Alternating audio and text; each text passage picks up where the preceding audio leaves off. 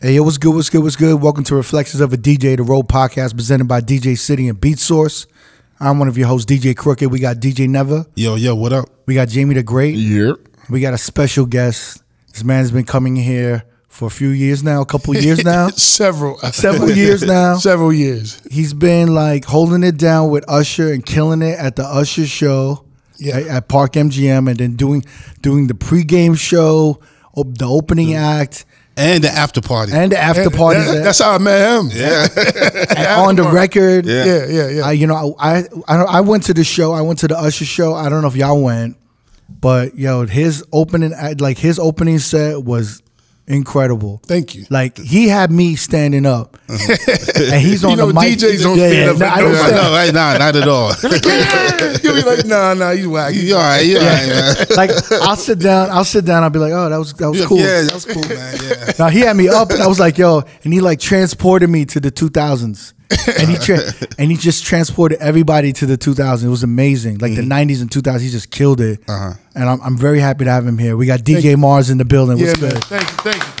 Thank you. It was such an impressive set. I mean, I'm sure you've been tightening and mastering that opening set. Pause for a minute. Pause. Jesus, I know, right? That was insane. Y'all are mastering, tightening. No.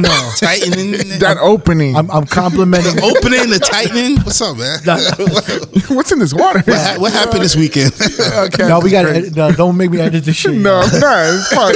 This is too nasty. We're like 2 minutes in. Pause. No, but it's such a great opening set. Thank you. And I think it's like, it gets everybody. I've never seen an opening set, an opening act get the crowd. Like, everyone just stands up. I'm not even saying like, a couple people vibing. Like, everyone is like on like level 10 when he comes out. Like, if I was Usher, I would pull Mars aside and be like, yo, you're going too hard. Like, yo, Take it down a notch. Slow down a little bit. Take it down 2 notches. I'll be like, yo, Mars, relax, all right? Maybe take that one song off for yourself. Relax. No, but I'm sure you've mastered that. I mean, it's amazing what you do. And you're doing that every night, right? Yeah, 3 nights a week in Vegas, typically Wednesday, Friday, and Saturday.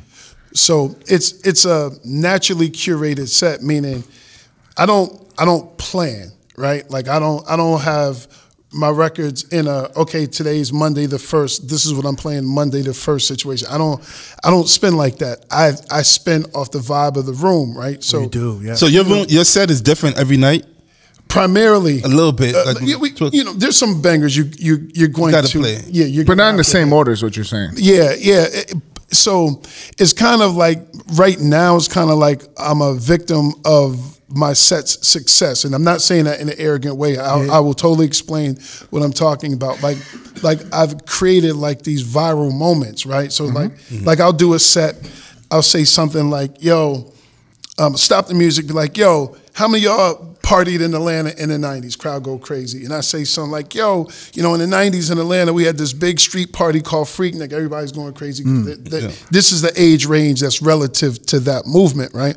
Then I'll do like my Miami bass set, right? So what I noticed what started to happen is those viral moments would travel the internet highways, super highway. So then people would see me, either they would see me in Vegas the day of or night of or whatever of the following show, or they see me out in the world. Yo, can you do that Freaknik set? Like, so those moments became a part of people's expectations, which is a good thing because it means that you're doing a good job. It's working, and then 2, it branded a moment.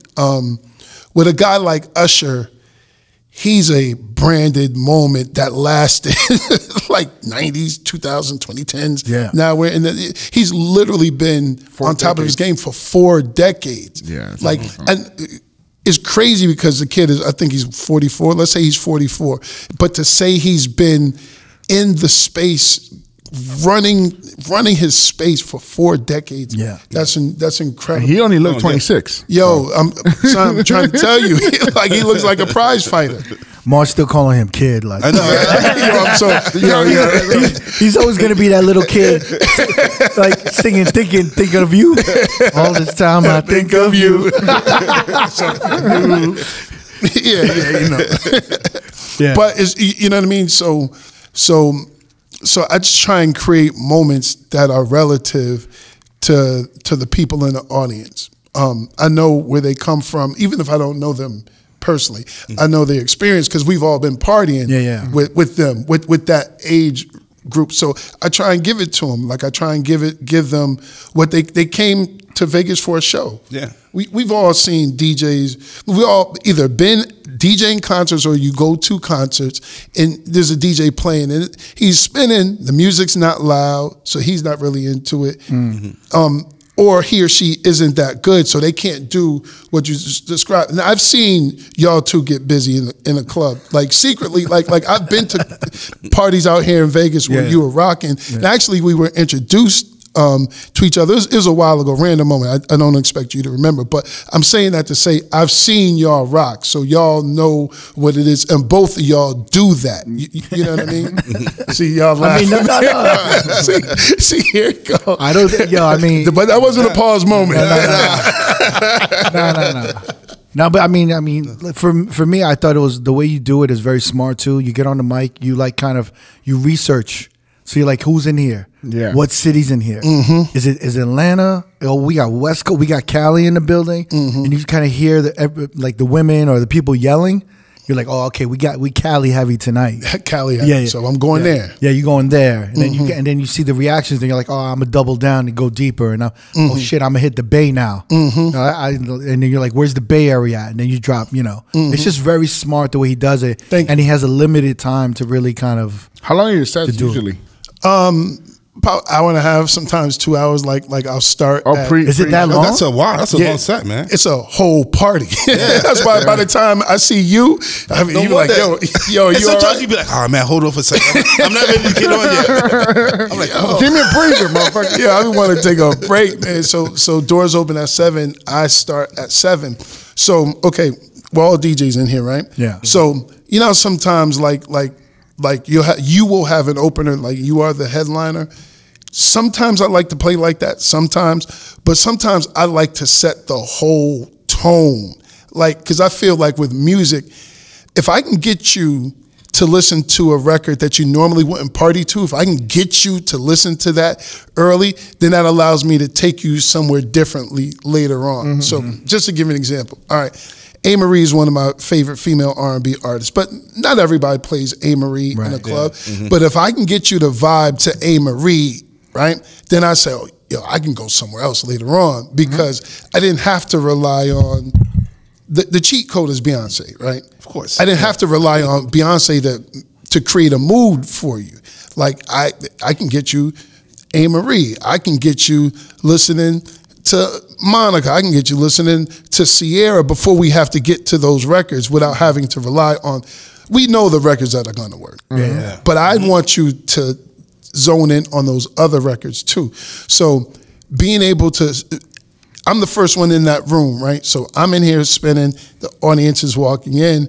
I can get you to zone into where I want you to go versus if I come in 30 minutes before he starts, then all I'm left with is the bangers.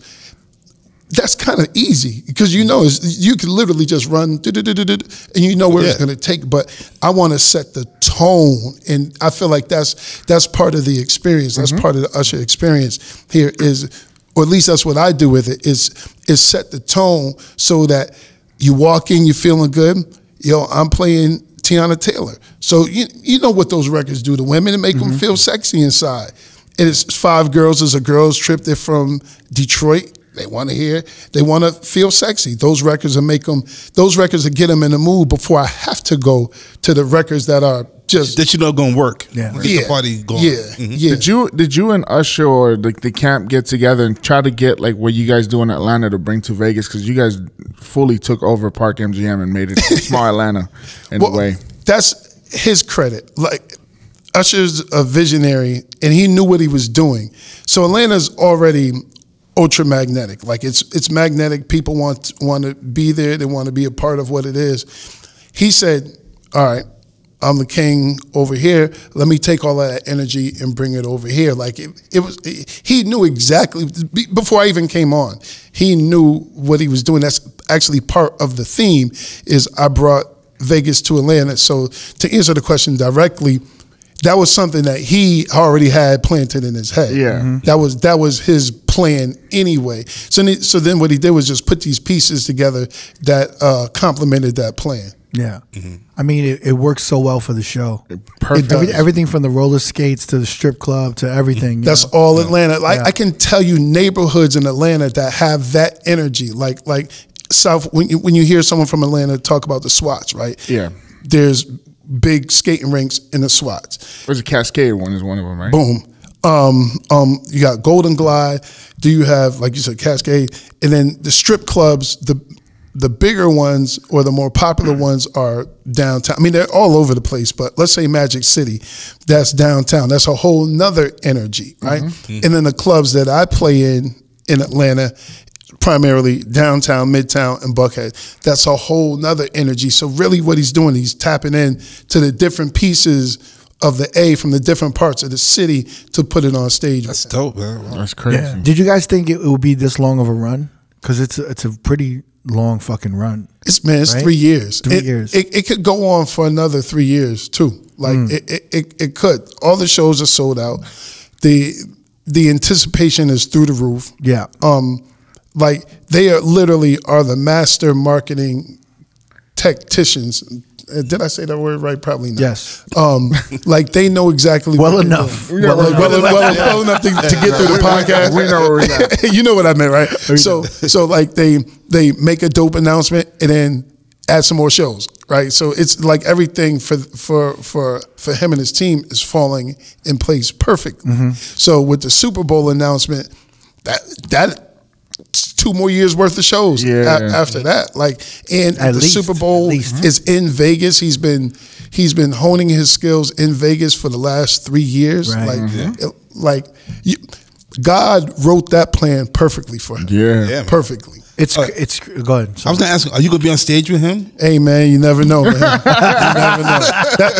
I'm not being coy, but I don't know. Like that's a creative decision. Yeah, you know what I mean. I feel like it's gonna be. I don't know if it will be tough, but he's had so much hits, and he has to, I think, put that into 9 to 11 minutes or something like that for the Super Bowl halftime show. So just thinking of what might be missed and what might be in is kind of crazy. But you know, the best way to coordinate that is usually with a DJ. Hey, I second that emotion. Right? I feel like a DJ is gonna know how to build the energy up in the beginning, have an intro, and then just like kind of quick mix everything. Yeah. And know which songs to let ride for a little bit. Yeah. And then surprise them around here, and then kind of end it real big. And then, you know, like he's gonna, you know, hopefully you can collaborate with him and work on that shit. That's what God's plan is for me. We'll put that into prayer, my brother. Put it out there. But it's such a like you said, it was almost like it was written, right? Because him doing the shows out here, it became star-studded the first year. People started coming out. He was getting more traction on social media. People were watching the recap videos and they're like, I got to go to that show. By the second year, he was buzzing so much. He got like, I think he probably had the Tiny Desk performance. That helped, that was which helped his catalog even more, and created some viral moments with the with the confessions joint. You know, watch this, all this shit became a meme. And then it just led up to like all these more star-studded people coming to the shows, and then the Keke Palmer thing. And that whole scandal, and all that happened, and then there was the Super Bowls. It was almost like a natural trajectory for him. He was climbing them steps. It's crazy. And it's crazy. He's done it with all his older catalog and nothing really new from the past 10 years that he's dropped. No. So you got to come to the show and peep it. Like it's a mixture. Newer stuff. He trust me. We tap. Every album is tapped into. Maybe I have to miss LA recordings and go. You gotta come to the show. You know what song I forgot about? That better than like girl bang bang. What's that song? Good Kisser. Yeah, Good Kisser. I forgot about that. I was like, that's in the show. It's in the show. Yeah. And I was like, damn, that was a joint. That was a joint. But even that, to his talent, like he's making a Vegas viral show with his songs that he dropped 20 plus years ago. Like no new artist is doing anything close to that shit. I mean, in part because a testament to how great they're not making timeless music. Yeah, so, that's what I'm saying. Like, you know what I mean? Like artists today have figured out how to get popular, but they haven't figured out how to get classic. You know what I mean? Like, and we all know, we're all in this space. Like, they haven't figured out how to get classic. Now, there's a couple of them. Obviously, Drake, he ain't going nowhere. Yeah. Kendrick, he ain't going nowhere. On the hip hop side, J. Cole isn't going anywhere. There's a couple R&B cats who kind of do that as well. Yeah. But I feel like today, and not to sound like the old guy in the room, I feel like today's artists, they know how to get popular. They just don't know how to get classic and timeless. There's a difference. Without naming artists' names, no, of course. I don't want to feel like we're throwing darts at them. Yeah, you know, some of them aren't going to be around next year. They probably know it, but they figured out how to get popular. Yeah, they mastered that. Yeah, I mean, it is rare though. I mean, Usher is a rare legacy act. No, very one rare. of the last ones, bro. Like legacy act. We're playing Confessions. That came out when I was 12. And that shit's popping off now, and I'm 34. Wow. So that's how crazy that trajectory I mean, it's a bigger club hit now than it was when it came out. Yeah. Even Bad Girl, you dropped like that's just off top. Off top. Like the one. He got records that are the go-to record in your R&B set. You know, like at the show, one of the biggest songs where everybody's singing it, and like the beat just goes out, and the crowd is just singing it for like, I don't know, probably like 16 bars or more, is Climax. Yeah. Oh, yeah. And it's like one of those songs I was like, damn, I got to start. Yeah, I haven't played it in a long I'm like, yo, that's the funny thing is I'm at the show, I'm like, damn, I got to start playing this or like find a way to like drop this somehow at the end of the night or something. Yeah, because they were singing that and I was like, whoa, it was loud. Yeah. I know exactly. And I was like, yo, I've been sleeping on Climax. Yeah. Mm-hmm. But I mean, that is an amazing show. I have a question though, like when these celebs come in, it's communicated to you guys, right? A little bit? Sometimes. Some of those moments like if Sweetie's there, you know, or you see her, or how does it work? Well, she's not hard to miss. Put that out. So where I'm positioned in the venue, I'm like, let's say I'm center mid venue looking at the stage. You're with the lights and audio. Sort of. No, actually, they are 3 or 4 rows behind me. I'm literally in what would be considered like the VIP section, like to the left. You in the crowd? Yeah, I'm in the crowd. Oh, you're not even on stage? No, I'm in the crowd. He's in the crowd, but he has like maybe the best view of the whole room. Yeah, bird's eye view. Bird's eye. He has like the stage in front, sides. He has the best view of the crowd. That's a crazy setup. Yeah. For a DJ, it's the best. It's the best. It's literally the best setup. So when celebs come in, unless they're Beyonce and you know who Beyonce is as soon as she walks in the room, a lot of times I don't know. Like, so that viral moment that popped off with Patti LaBelle, I didn't know she was in the room at the time. So I was just, there's a portion of the show where I'm playing these certain records and I'm just doing what I'm doing normally, right? Yeah. And then like the next day, someone tagged me in the moment where she was, let's say I was playing Pony by Genuine. It was something like that. Yeah. And I'm playing a record and she's singing along. You hear my voice in the background. That was a natural moment. Like that happened. I didn't do it because Patti LaBelle. Because if I was in my mind, maybe if I was thinking, how do I activate Patti LaBelle? I don't know if I would have played Pony. Yeah. That's not on the card. Why there would have been something in your head that said, "Is this appropriate?" Like Patty's in the building. Yo, but I'm playing Pony. I know exactly what you're saying. Sometimes if you know who's in the room, you approach the night differently. Yeah. And to what I said earlier about not planning, that because when you don't plan, you get a natural reaction. It's I didn't know she was there. One night I'm playing Before I Let Go by Beyonce. Beyonce's mom is in the spot. Someone sent me a video of her singing, Beyonce's mom singing Before I Let Go while I'm spinning it. Like, I didn't do it because she was there. I didn't know until the the next day.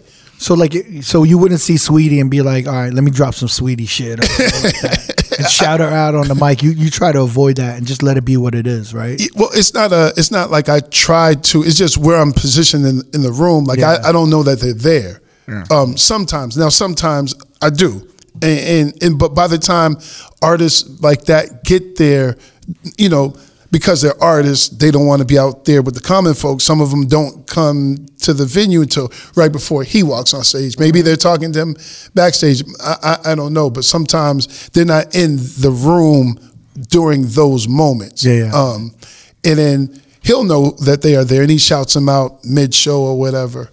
And sometimes, I may get a text from him, yo, so-and-so's here.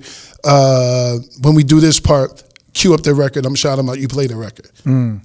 Wow. Damn, that's crazy. How many people like come up to you and like, have you gotten like more gigs or more offers? Like people want your info? Yeah. Like almost every night someone's coming up to you. Yeah, it's a blessing, man. Because you probably get a lot of people like, do you do weddings? Like, yeah. You'd be like, I don't know if you can afford the shit. price is right. Yeah. Yo, man, weddings sometimes are hard. They're gigs, so hard, man. right?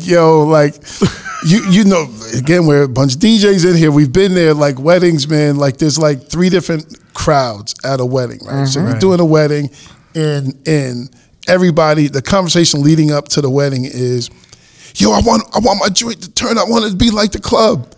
But you got 50 people, right? Yeah. 50 people, right? So let's just look at that number. You have 50 people. As soon as the food is eaten, 10 of those people are leaving, right? Because they only stayed that long. They want to see you get married, then they want to be fed. 10 of them are leaving, right? So you got 40. 40 left. Of the 40, some of them are older, some of them are younger. The older people are only dancing to Before I Let Go and The Wobble. Like, as soon as you play them 2 records, they sit down. So doing some Motown. Yeah, but like, it's like, you got to put on the wobble, but as soon as you put it on, as soon as you put it on, the song's over. You got to follow it up with a line dance song, right? You got to do that. Right. At least in the black community, if you slide. don't, yeah. But the cha-cha slide don't mix with the wobble, nor Before I Let Go. So you could do candy. You could do candy, maybe. Yeah, candy. Yeah, true. But those 3 are the boom, boom, boom, dead giveaway, right? But then after that, them people, I've seen it, and then it looks like you're not doing what you're doing, but because the audience is so isolated that they separate, and then the kids, they want you to hear, they don't want you to play Future. Yeah. You know what I'm saying? So then the kids ain't dancing to that because they don't want to dance with their auntie or whatever. They want to dance with the little high schoolers. And then you get the bride's girlfriend who says, now the bride is over there, the girlfriend is over here. Girlfriend comes over and says, yo, the bride wants to hear some random record that you know is not going to work, and is she so demanding in front of you? She's like, the bride just told me. Now you saw the bride over here taking pictures with her grandmother. She was nowhere near the Did this happen to you? Yes. Okay. This sounds so personal. Yo, who hurt you, Mars? Details too. She was over there. She was over there. I felt the trauma. Yo, I need to go see a therapist, man. This shit was mad specific, right? He's still holding on to that shit too. He's like, yo, as soon as I said wedding, he's like, yo, let me get this shit off my chest. He said, I feel better now. Said the real DJ talk when he walked in. I was like, all right. We ain't talking about weddings no more. We ain't got time about I sure won't understand this topic, but you guys will. I was like, this sounds mad specific. That was a deep pain. Yo, that was a lot of hurt.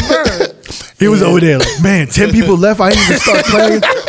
He's like counting. He's like, there's like 40 people left. God damn. What am I gonna do with 17 people? No, I feel you though. I mean, I get it. Sorry, I cut you off. No. Yo, this shit is mad funny. He was going on, bro. So wait, you're. I mean, you claim Atlanta, right? You've been in Atlanta. Yeah. But you're from Massachusetts. From Springfield, Massachusetts, born and raised. Got to Atlanta. We'll use that word. Got to Atlanta. I can tell you the exact date. August 15th, 1991, freshman year at Clark Atlanta University. That's what drew me to Atlanta. Yeah. So when you were in Massachusetts, you learned to DJ? Yeah. Mm-hmm. So I'm kind of curious. During that time in I don't know, probably late 80s? Early 80s? Mm-hmm. What was like the club? Like, what was the party scene? How did you get into DJing? Like, what was? Well, I wasn't in the party. Early 80s. No, I'm saying, I was but 9 years old. Oh, no, that's what we're saying. that's what I'm saying. Like When late did you 80s start? though. Like When with did you late start? 80s, you probably started getting into DJing, right? So I bought my first record in 1982. It was Planet Rock. That was the first record I ever bought. I bought it very specifically to my uncle was going to the Marines, Army and Marines. Some family was throwing a barbecue at the house before he jetted, and Planet Rock was the big record of that moment. So I don't think I used the word DJ. I probably said, Uncle, let me play the record. They hired a DJ and I just wanted to play a song. So stole the money out my mother's pocketbook, bought the record, You said played. pocketbook. Yeah. Pocketbook. I did that a couple times. I was like, my mom still has a pocketbook. I stole food stamps. And they know, and she knows, right? Yeah, she knows you took that shit. She knows where the money's at. Yeah. Your dumbass is moving big. She just came in my room. What'd you get? What'd you get? Some So- shit's missing. That's what started. So I remember the first 3 records: Planet Rock, Rocket by Herbie Hancock, and Sucker MCs. Those are like that's what my record choice. collection 82, started with. 83, 84. Yeah. One record a year. Couldn't steal anymore. Yeah. And then I bought my first turntables in '88. So wait, you're from Springfield. Like, how far is like what is that like, and how different is it from Boston? How close are you? Or like, Totally different. totally different. Boston's on the coast, Yeah. right? Literally on the coast. We are what's considered Western Massachusetts. Totally different zone. Like nobody from Springfield says they're from Boston. Nobody from Boston says they're from Springfield. Like 2 totally different places. Wow. I mean, still, you was like tapped into hip hop and Yeah, heavy everything over there. heavy. Crazy. Like we had everything as soon as it happened. Like it wasn't like we were late. Like you know how some places got it late. No, we got hip hop. Like if it happened in New York on Saturday night, meaning if Red Alert played it or Marley played it, Magic played it, whatever, we got it on Monday. Literally because someone from Springfield was always going to New York. Oh, shit. Every weekend. Like that was it, right? But then on top of that, we had dope college radio stations too. So back then, college radio was super aggressive, like with their programming. Like you would hear for 2 hours, you would hear nothing but acid rock. Then you would hear a ska radio program. Wow. Then for 2 hours you would hear nothing but hip hop. So I think that's probably why I know, I grew up with a wide palette in terms of music that I listen to, because I literally grew up right next door to Springfield College, which is where basketball was invented. Like literally the project I lived in was right here. Springfield College was right there, right? So we had Springfield College. We listened to that station. We listened to WAIC. Then we listened to WTCC, which is another college station. Then we listened to WHUS, which is UConn's radio station. And then we listened to WMUA, which is UMass. So we're Massachusetts. There's a gazillion college, or New England. I say New England because you guys were tapped in then. tapped in. Like nothing got past us. So when I say nothing, like I listened to Ultramagnetic before Critical Beatdown dropped. Like I was tapped all the way in to some real hip hop that most people who say that they're hip hop heads, even or at least my age rather, I feel like we're all different ages here. Yeah, wasn't tapped into. Like so I was listening to Ultramag when they were releasing singles before the album was introduced. So I'm being super expressive just to show you how long, what type of time it was for me back then.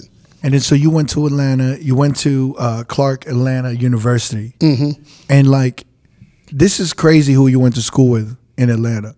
It's like nuts. It's like I was just telling them, I was reading the people that you went to school with, and it reminded me of like it could be like a Netflix series. Like it could just be like the college years at Clark Atlanta University. Like the 91, it's like BET College Hill mixed with like with like Hulu Wu-Tang the story because I'm just gonna list a couple of people. Shaka Zulu, right? Ludacris's manager. Yes. DJ Trauma. Yes. DJ Me for, and Trauma were roommates for. You were roommates. Me and Trauma were roommates. Because we started out together. Yeah, because you guys were DJing parties, right? We were DJing in the cafeteria for $75 split between 3 people. That's what we were. $25 a head. Exactamundo. That's decent money in college, though. That's Yo, decent money. What, in the 90s? That's not too bad in the 90s too. Yeah. Yo, it held me Gas down. was 88 cents. He was good. We didn't have any. He had no car. One of my favorite directors, music video directors and directors in general, Brian Barber. Oh Yep. shit. So I'm gonna bust it down to you. Yeah. In the dorm, right? Because at that time there was only one male dorm, or one freshman male dorm. Trauma lived on the 4th floor. I lived on the 2nd. Brian Barber lived on the 1st. This is in one dorm. Just in one place. One dorm. The talent. And if you don't know Brian Barber, he's made like I don't know, so many classic music videos like Hey Ya. He did basically almost every Outkast video. Yeah. Hey Ya, The Way You Move. He did almost every Ludacris video, Act the Fool. He did Oh Boy, Cameron. He did even Bow Wow, Let Me Hold You Down. He did so many. If you look up Brian Barber, Yeah. it's like his list of music videos is insane. Crazy. And he really set the tone for like the 2000s music videos. How they, like when you look at a 2000s music video, the high contrast, the bright colors, that is Brian Barber. Him. So like I love music videos. I love the directors, and he was. Did one he of do the top Bombs Over Baghdad? Yes. Yeah, he did. Genius. Yeah. Like he did one of the great best videos. crazy. Yeah. Yeah, for more reasons than one. Yeah. The strip club bus was the greatest. I remember rewinding that shit like, God damn. That's fucking shit. Wait, so I'm not done though. You have Brian Michael Cox. Yep. Has to be Cox. You went to school with that. Bobby Valentino. Yep. Brian and Brandon Casey from Jagged Edge. Yep. And DJ Drama. And DJ Sense and Don Cannon. Oof. God damn, Cannon. You guys have to make a Netflix series about this. Like, Hold on, it gets deeper. Prince Paul's son, P For Real, who's a DJ, Clark Atlanta University. Really? Spike Lee took all his communications classes at CAU. That's what made me choose CAU, because growing up in the 80s, I'm a huge Spike Lee fan. So all his movies, his early movies, clearly a fan of him, I knew he took his courses at Clark. He went to Morehouse, but he took his courses at Clark. Tari from Arrested Development at Clark. She was the first person that I personally knew that won a Grammy. So she's in school, leaves school, Arrested Development, pops off, comes back to school with a Grammy. What? Damn, man. Atlanta. You know, and what I love is that you guys like came up together and you guys continue to work with each other throughout the years. Yeah. It's like when I was watching like the Bismarck Key documentary and they're talking about Long Island and you forget all of these amazing rappers that came out of Long Island. And they were like very like unified. They like looked out for each other and they were cool with each other. But it's such a rare, I feel like that's like that was such a rare time for the 90s that affected and impacted the 2000s. Do you know what I'm saying? And it still does. How I got put on to Usher, Shanti Das and Jaha Johnson, right? Shanti Das, former executive at LaFace. Jaha Johnson was her intern, who was my roommate. So I remember one day she comes to me and she says, yo, we got this new kid. He's kind of young, but we need to put a college-style DJ with him on the road. Would you do it? And then so she pulls up to my apartment with Usher. Like, at the time, he's maybe 12, right? So she's like, yo, Puff A&R this album. We just need you to go on the road with him. That's how it started. But so I tell that story to say the AUC, not just Clark, Morris Brown, Clark, Morehouse, and Spelman, that was the breeding ground for hip hop in Atlanta, right? So if you had an artist, right? Let's say you were an executive at Def Jam, you got Redman coming out, and you wanted to break into the Atlanta market, you took him to the AUC, right? Yeah. So you took him on a Friday afternoon. You loaded up the Def Jam van. You got Redman, and you got 10,000 CDs. You took them to all of the schools. You pass out all of the CDs. You walked them through campuses. Everybody saw them taking pictures or whatever. Then Friday night, you took them to the club. Now, you thought that list that you gave was impressive. So at the club, DJing, right? Little John. Little John. This is Little John when he had the red Geo tracker and the megaphone, right? This is before he's signed to Social. Wait, Death. so the megaphone on his first album, it was not just a thing to No. He's known for that. That was Little John. That was Little That's John crazy. back then, right? So you got Little John. Then you got what year is this? This could be anywhere between 91 and let's say 94. So is this when he made like the Cableton remix? This is before that. I was like in 97, 98. My bad. Yeah. This is Late before 90s, that. yeah. So DJing at the club, Little John. Then you got JC, one of the best club DJs ever come out of Atlanta, who was Ludacris's DJ at the time. You got him spinning, right? Then hosting the parties, you got Kenny Burns. Now this is all at one time. Kenny Burns, bro. This is at one Legend. This is at one time. So the energy that the colleges brought to Atlanta was so important because that's how records got broke. Now you had your strip clubs, definitely super important. DJ Jelly, definitely super important, right? But if you have like a more mainstream artist, your marketing plan was to come to the AUC because the AUC was a melting pot. Like, because you had kids from Detroit, Chicago, St. Louis, Miami, New York, Massachusetts, California, Northern California, Southern California, Texas, Chicago, all of that. So they would dump their music there, and then those kids would take that music back home and say, yo, I got this for free at Freaknik, or I got this for free at the Redman show. So the AUC was the marketing plan for Atlanta because at the time, Atlanta radio, aside from college radio, Talib, Shabazz, and Randall Moore, for the most part, Atlanta radio was not playing hip hop on the radio. They wasn't even playing Outkast on the radio initially. Damn. Yeah, everyone was very anti-hip hop back then in the 90s. Yeah. That's why we had to listen to college radio, or like we would hear hip hop like after midnight. You know, sometimes late night. Yeah. Wow, what a time! Like, so I'm just trying to imagine you guys going to class, just being cool with each other, and then like slowly just seeing each other's talents, like kind of like each one has their craft that they're working on. Yeah. And I guess you and Trauma like linked up. Y'all started DJing with Little John, right? Sort of. Like we were blips on the radar. I'm just gonna keep it like small blips. Like Little John was already made. Little John was throwing his own parties. You were in the cafeteria. We were in and that was a graduation. Like we were in the dorm room. Like he had the 4th floor. I had the 2nd floor. We was in the dorm room back then. You know, everybody. You know, I'm the DJ and there's a rapper who stayed in the room next to me. So I was a guy playing music and the MCs would come and rhyme like, you know, Friday, Saturday nights because we weren't booked like that to keep it 100 with you. Little John was moving units. He had this party called the OE and Chicken Jams, right? So it was Old English and fried chicken. 40 ounces.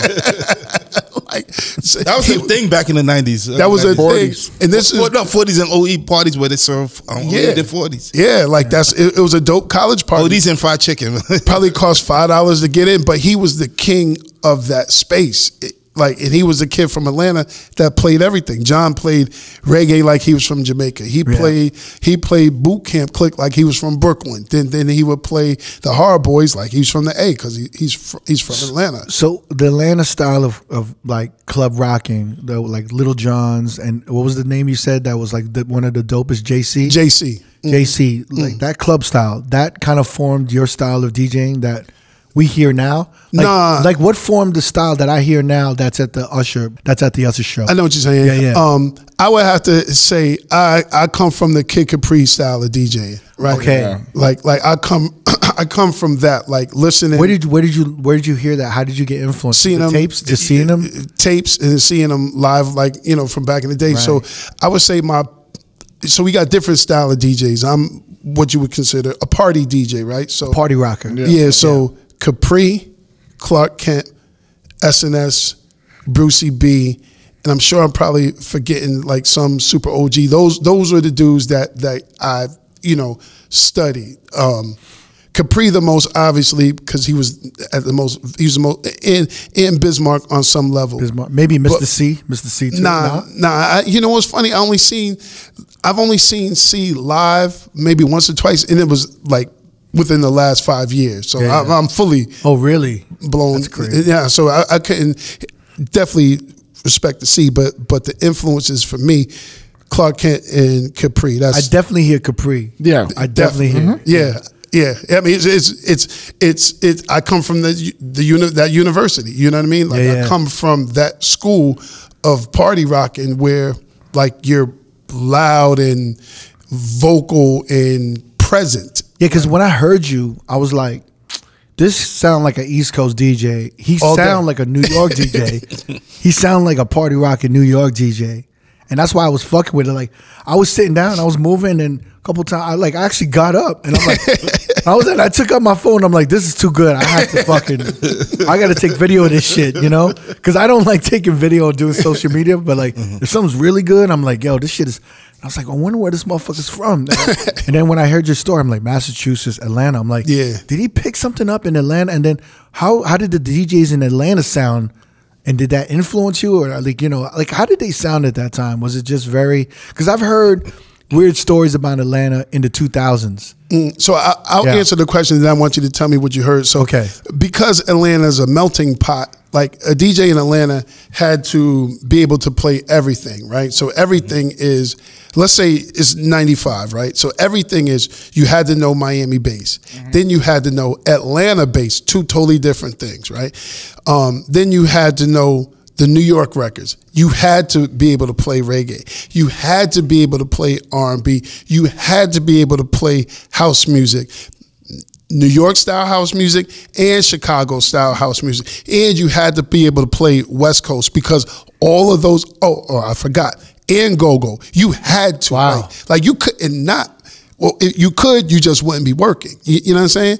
Like you had to be able to play all of that, because in one party, all of those people were represented. Atlanta's a huge melting pot, like how New York is a melting pot, right? But Atlanta is a huge melting pot, and it's because of the colleges. The college is the magnet. The college is the thing that makes a kid from Oakland travel all the way to Atlanta to go to school. So you had to represent, I forgot Texas. You got to be able to play that Texas flavor as well.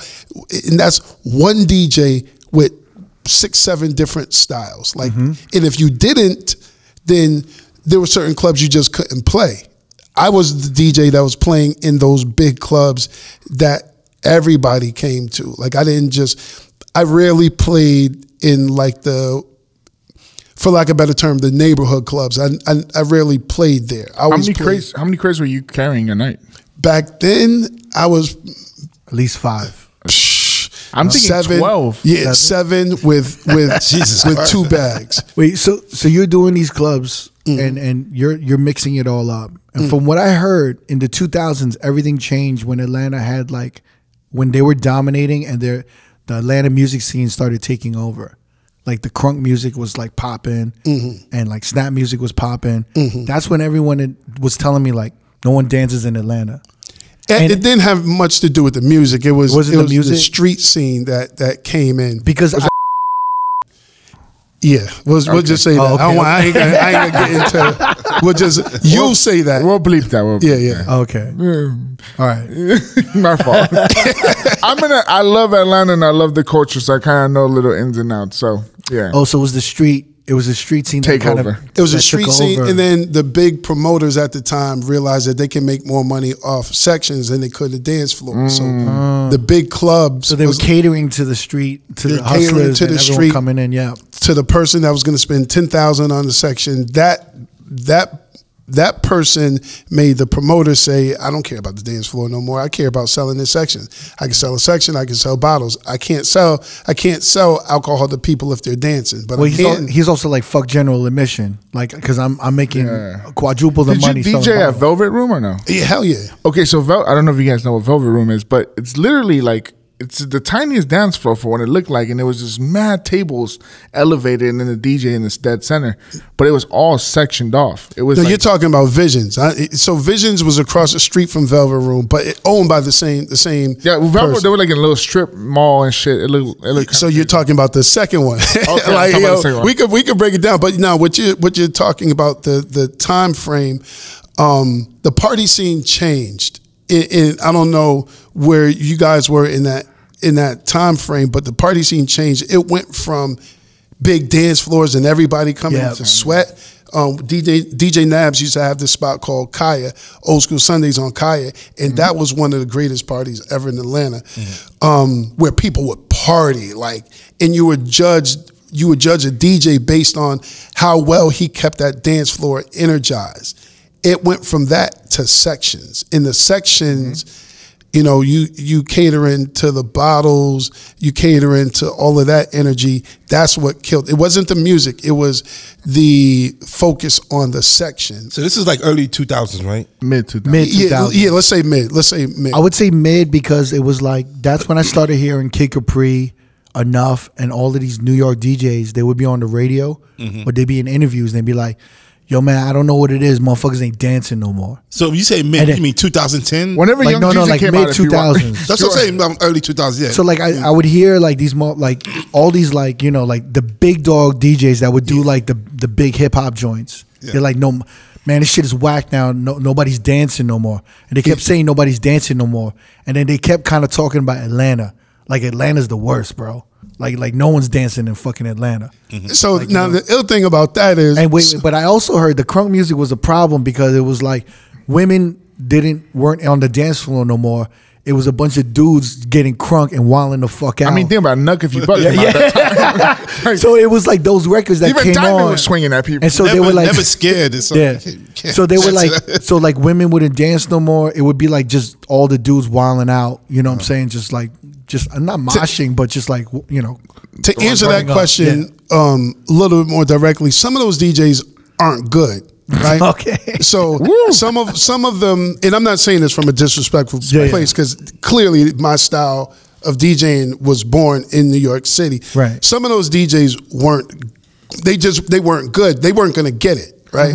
Yeah, I don't think they got it either. And at the time, they were biased against Atlanta music, right? So you got a DJ from New York. The smart ones, Bismarck, rest in peace, was a smart one, right? So when I say smart one, what Biz would do is he would come to town. Yo, Mars, I'm spinning at the warehouse. Tell me all the new Atlanta records. I would meet him at the record store. He would buy all of them, right? That way he had them in his crates. Or if the records were outdated or they weren't being printed anymore, I had 3 copies. Yo, Biz, here's one. He would borrow them from me, from Doc, from Trauma. Did he ever give it back to you? Or? Hell no. Nah, bro. He did the same thing to me, but yo, see how that was personal with him? See, this is therapy. But it's Biz though, man. So some DJs, Biz was not biased, right? Some New York DJs, and I know because I spun with them, they acted like, yo, I don't need to know that. So that they would come and stink up the place. Yeah. And some of them weren't good party DJs anyway. They just happened to be from New York with the name. That's what I figured is that they would come to New York and they would do their New York shit and then be like, oh, y'all motherfuckers are whack. Yeah. And they're stuck in their way, so they're just like, yeah. So that's the truth. Now Capri, superstar, he's always gonna rock. Right. When Capri comes to Atlanta, the Kid Capri audience comes to see him. I mean, he's a god. You know what I'm saying? So, but some guys, and respectfully, I'm not gonna name any names. Some guys didn't do their homework, and they weren't that good anyway. Yeah, but that was a turning point in New York radio because there were some DJs in New York that were like, I'm not fucking with this Laffy Taffy franchise boys kind of shit. Yeah. Or my white tee kind of shit. Yeah, but then those are the we motherfuckers love that shit in LA, bro. Yeah. So in LA, we were loving that shit. They missed the boat. Now, so the funny thing is, Nuck If You Buck was a high school record. DJ Scream was one of the DJs that broke that record, right? Nuck If You Buck started on the east side, and it was like a record that Scrappy and them, Trivial, them kids were in high school. So football games are big in the South, right? So imagine you got two rival schools playing, and that's the song, that's the anthem of the moment, right? So all those high school kids, that would be their song. They was definitely dancing to that record. Yeah, because I remember someone said Diamond was like 16, 15 doing that, cutting that record out. Yeah. Like that was, though. And the funny thing is, those records, for the most part, had dances associated with them. So people were definitely dancing to that, like the whole Snap, like all of that came from. Now, Snap and Crunk is two different things. Crunk is a little bit more violent, so to speak. Crunk is like Onyx. Yeah, Onyx. And Snap is somebody else. Kwame, I don't know. The Wobble. but it's two totally different things. Then they really come from two different parts of Atlanta. Crunk is East Side. Snap is West Side, born out of the strip clubs, you know, the Pool Palace off of Bankhead. But I never heard that, really. Yeah, it's crazy. Two totally different sounds, two totally different sides of the city. One represented, I would say, this is just my opinion, Snap was high school football, Friday Night Lights energy. Crunk, that's what Crunk was. Snap was strip club, fun stripper music from the West Side. That makes it kind of sense. And that makes a lot of sense. Because like when Snap music got to LA, it was the biggest thing in high school. It was the biggest records at the high school dances. And Crunk was, but it was banned because people would fight. See, but like New York like embraced Crunk first. I think. Well, it was probably the. It came out first. It came out first. They embraced that shit. I think like we had Jermaine Dupri on, and he was absolutely right. Like Youngblood's "Damn" was the first like kind of Atlanta down south record, Crunk record, and never that crossed over. We were playing that shit, Yep. and then we started falling in love with like Little Scrappy, like Little Scrappy, No Problems. Was like I remember seeing the video for that. And I was just like, yo, these Atlanta motherfuckers ain't fucking around. Like that reminded me, that Little Scrappy No Problems video reminded me of the DMX Get At Me Dog video. When he was in the tunnel. It was like dramatic. Because the way Little John was walking in with the club and the way it was like, yo, he was walking in like the tunnel like in Atlanta. So if you think I even get goosebumps thinking about that shit. Like when I saw it, I was like, and the way the pianos and the bass was just dropping, I was like, this shit is. John put Big Cap on the Bia Bia remix, right? That was intentional. That was another huge record. Yeah, that was to get New York to pay attention to records in the South, right? So, I think if my memory serves me correctly, I think Jadakiss was on it. They filmed that video at the Bounce. Right on the West Side. That's right. And so John, being a DJ who travels, he knows what he had to do. You know, put Big Cap on the hook at the top of the record to make sure to give New York a reason to pay attention to that. Right. So the smart guys in New York paid attention and then they benefited off of it. Right. So I feel like Dipset paid attention. If you listen to Dipset, like their early stuff, they were smart because they would be in Atlanta a lot. They were paying attention. Drake would be in Atlanta a lot. So some guy, and not that Drake's a New Yorker, but I'm just saying rappers who were paying attention and they weren't stuck. Jadakiss paid attention a lot. So some guys got it, some people didn't. I mean, even YG was in Atlanta for a while, so he got it. Now that I'm thinking about it, I'm trying to think what was the first like real crossover down south record. Because when he mentioned B.I., I'm thinking I Don't Give a Fuck was maybe one of the first ones that hit New York first. It didn't hit as hard as Youngblood's Damn. But that was one of the joints. I remember Damn would hit, and then we'd be like, let's play I Don't Give a Fuck. if they really fuck with Little John, I Don't Give a Fuck, then we would go into B.I.B.I. But it was like, that was the thing, like the setup. That was the setup. One of the first New York artists to fuck with Lil Jon, I remember, was Fat Joe. Fat Joe. Play No Games. The GOAT. Play No Games. Yeah. Wow. That was like the first time I ever heard of Lil Jon. I was Word. like, he got Fat Joe in this? It was like, oh shit, all right. You know what? Cableton, he did the Cableton tour remix. I know that was big. But it's so funny about that. Nobody knew that was Lil Jon until Lil Jon was blew up. They was like, oh yeah, he did that remix. Well, when we saw it, I automatically thought it was like, oh, that was a New York DJ that did it. I thought it was like a Salam Remy. Yeah, Salam. And it was like Lil Jon, so we just like, you just thought it was somebody. That must be like some new dance hall. Yeah, exactly. That must be like a new DJ in Brooklyn or something that's coming up. Yeah, I get it. I get it. You know what's funny? During this time, West Coast didn't have no artists and no music scene, so we were just y'all did. What are you talking about? Not in the early 2000s. Who did we have? Okay. Yeah, so, damn, who did y'all have? You know what? Exactly. To be honest with you, if you're talking about early 2000s, late 90s, Exhibit was big. Yeah, he was. It was like Drake and Exhibit and Nate Dogg were the only ones. And some Ice Cube. The Chronic 2001. That's 99. But like, That's 99. especially on some underground hip hop shit, Exhibit was killing it. Yeah. Like he had these like underground one records. artist is not gonna make a whole coast. He just didn't make party records. No. That was, but he was a dope MC. We were spoiled because New York was on. They had Dipset, they had Fat Joe coming out, Ja Rule, 50 Cent, and then the South had all this fucking young bloods. But when you had like Bitch Please, that was a huge New York record. Yeah, dude, that's in the 90s. And we loved Exhibit. We were like, that's 99 though. We didn't have nothing in the 2000s. So he's saying specifically in the 2000s, early 2000s. We don't to the game. We didn't have anything. Yeah. Yeah, and that's in 2005. Yeah, Nocturnal, right? What was that? I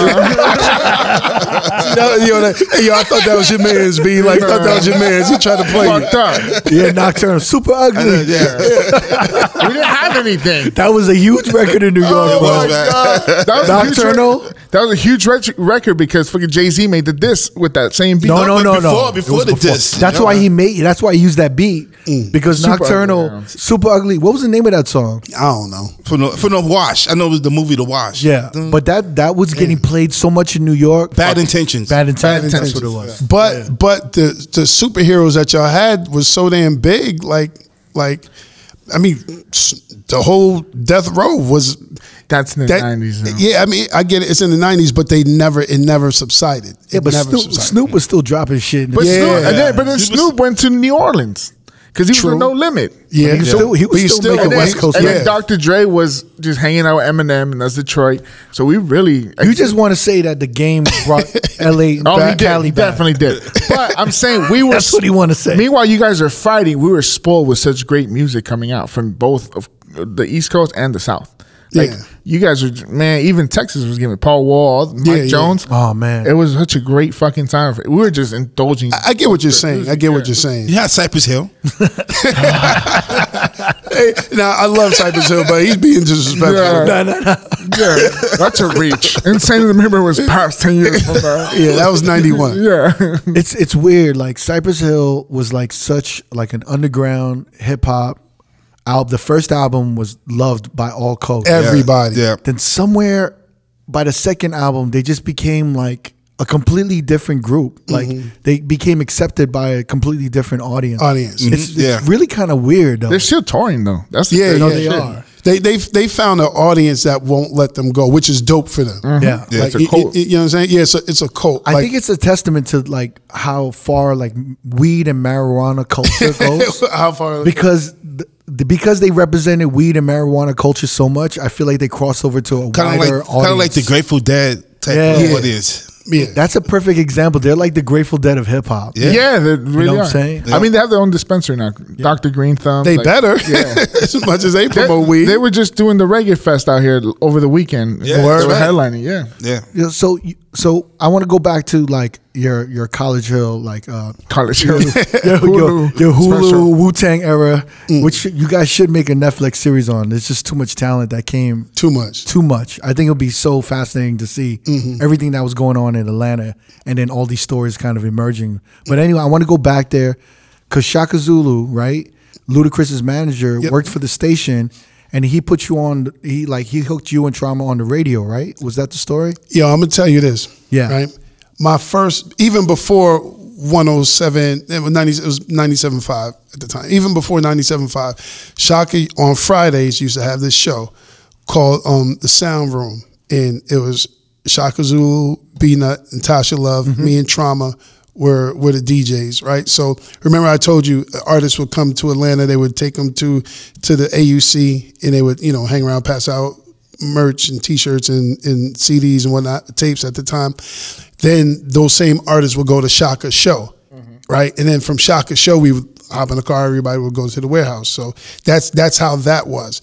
Then Shaka, when 96, I believe it was, when Hot 97.5 started, and Shaka was in the programming department, the Friday night show. Now listen to this. Friday night show that he put me on, at the time, it was Chris Lova Lova, obviously, Ludacris, Lala, who's Lala Anthony, Carmelo Anthony's wife, right? And then me, I'm the DJ on Friday night. So, but this play is put together by Sean Taylor and Shaka Zulu, right? So I'm explaining that to say, like, this guy Shaka he was a visionary. Chris Lova Lova, me, and Lala Anthony on one radio show. Wait, Chris Lova Lova is Ludacris. Yes. And he's the host of this radio show. Future Flavors on it was and Poon Daddy who was Poon. So Chris and Poon were the talent, right? Chris Poon and Lala. Me and Poon, who's an LA cat. Me and Poon had classes together at Clark. He was a communications major. So to the point that you were expressing earlier, everybody kind of is like this dope ass community. Intertwined. It was intertwined, and that's what it was. That's what the energy was. But that particular play was spearheaded by Shaka. He's one of the people I'm in debt to forever. Was Luda always a rapper, or he became after? Always. He always was. He understood, like the reason why he was, part of the reason why he's so successful, he understood what a rapper's relationship should be with radio, because he came from radio. And a DJ, yeah. Like you know what I'm saying? Like, he understood it better.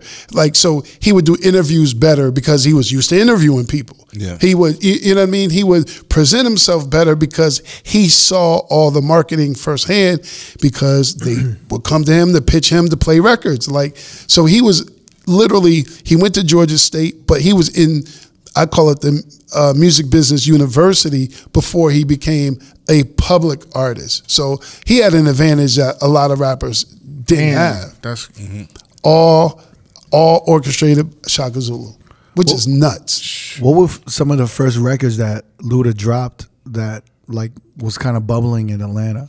Like Fantasy. That was the big one. That was, I remember the So day. literally that's one of the first records he recorded, and he dropped it, and it was a hit. That one. Hit. Like, yo, so was a star. Did he play it for you before he dropped it? And kind of give Of course. I was on the show. Like remember when the Source Awards were popping off in LA? Source Awards and BET Awards. Well, I was one of me and Chris were always the two that were flown out by way of the Source Awards to LA to represent the station.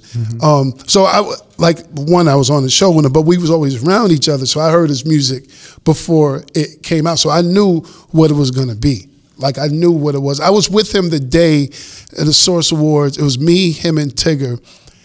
This is when Big Tigger. He was no longer Chris Lova Lova. He turned into Ludacris. So you guys were probably there as DJs. Def Jam was having a listening party at SIR, right? I think on Santa Monica, right? Chris didn't know what was about to happen. I know he didn't, because I was with him all day. So he had just got signed to Def Jam. We walk into the listening party, and as we're walking in, they had no idea they knew he was coming, but they didn't know when he was coming. Walk in, they're playing his record for all the DJs. So it's DJs from all over the country. Kevin Liles is talking, giving a speech. Ludacris walks in. Now, remember, I told you we came in together. We took the same flight. We were staying in the same hotel. The minute he walked in, I didn't see him no more for the rest of the weekend. Oof, like I'm popping now. No, they grabbed him, took him, and said, "Yo, you're from here on out. You're Chris Lova Lova." Like, let's say, I'm making this part up because I don't know it. Let's say he got signed on Monday. Source Awards was Friday. When he walked in, played that record. The record obviously is a hit from the gate. Yep. When he walked in, his career changed. I don't. He may have quit that day. I don't remember because I literally did not see him. Yeah, I did not see him. My 2 weeks. I was literally gonna ask you, at what point did he like phase out the radio? It was that time. So it may have been that day. That day. That minute he walked in. It was like only one flight back to Atlanta. It was Mars back to Atlanta. Sitting there mad, lonely. He was an empty chair, and I was like, "Damn, I got enough wiggle room now." Yo, the fucking radio station was like, "Yo, where the fuck is Chris?" He's like, "He just stayed there." Yo, y'all need to get a new host. I don't even know where he's at. You might want to make Lala the A mic. Yo, it happened that fast. It happened that I saw. He walked in as Chris. And he walked out as Ludacris. I did not see him for the rest of the weekend. Like he was, they had, you know those big weekends. You know, there's party here, party here. When he walked in, he was signed. He was a Def Jam artist. And the funny thing is, they didn't even invite him as an artist. They invited him as a DJ, but. I mean, yeah, as a radio DJ, but they would just happen to be playing his records when we walked in. Mm-hmm. It was a rap. He walked in. He got pulled into the Illuminati. Yeah. He said, and it was a rap. They had the contract ready for him to sign. Mars is like, I'm with him. No, you're not. No, you're not. You know that big bodyguard at the door that just puts his hand on you? Not today, buddy. Yeah. That's crazy. Did he ever play you a song and you were like, this ain't it, and then it like blew up? Nah. Nah. Because it seemed like every single he put out was a hit. That first album was like kind of crazy. Yeah. Fantasy. Yeah. Mm-hmm. Like those first two albums were crazy. Even Act the Fool now, like everything popped off. Yeah, he had like a Fetty Wap run, like where for like every 6-7 years. He had a longer run than Fetty. Yeah. I mean, longer. But I'm just saying he had that's like disrespectful. No, Fetty had a good run. I'm trying to say he had a good 4 to 5 singles we were running in the club, like back to back, just like at one time. Yeah, that shit was crazy. Yeah, I'm talking like Southern Hospitality. Yeah, Saturday. She's a hoe. Yeah. Like She's a hoe was crazy. Oh man, joints. Yeah, and then he was on big R&B records, which helped him cross over into other spaces. So DTP was doing smart stuff, and then DTP gave birth to Titty Boy, which is 2 Chainz and Chingy. And Chingy. Chingy was DTP. Yep. Yeah. So good talent coming out of it. A lot of energy. So when Ludacris disappeared, did Shaka Zulu disappear as well? Nah, Shaka is always of the people. He's always I lie to you not. Like that's not even a cliche. He's probably got $1 gazillion $1 trillion.